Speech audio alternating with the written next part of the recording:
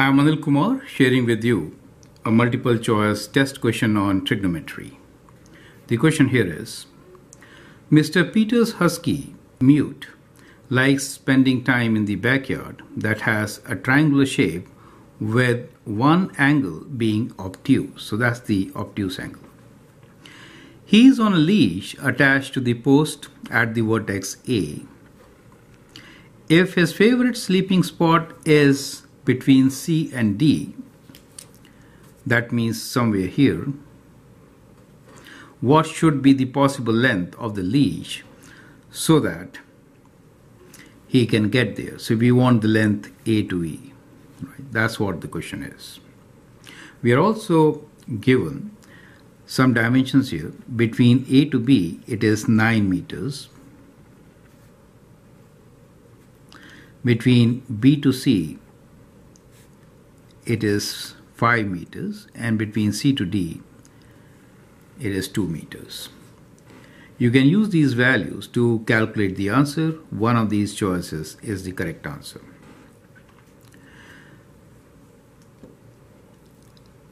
What we can do here is, by method of elimination, we can actually get the right choice.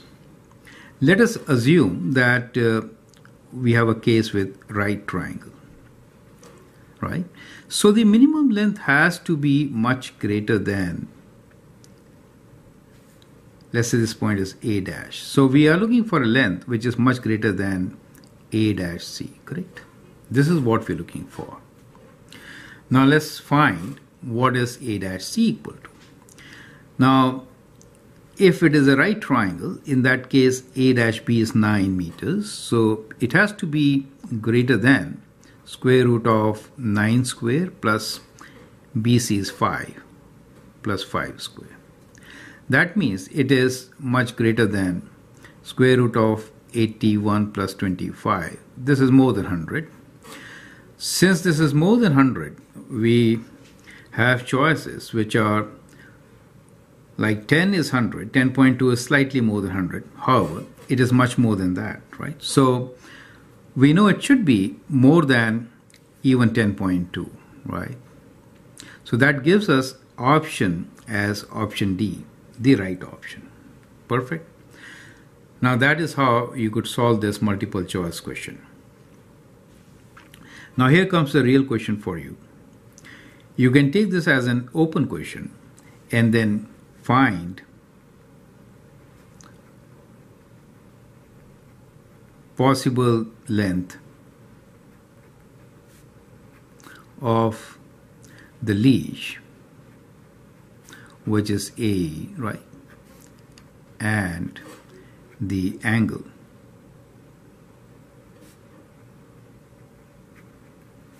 let me write angle ABC. Angle ABC, okay. So the obtuse angle, let's call this theta. So let this be the question for you now. So find what could be possible length AE, and for that length, what is the obtuse angle theta, right? So I hope that helps. Feel free to write your comments and share your views. And if you like and subscribe to my videos, that'd be great. Thanks for watching and all the best.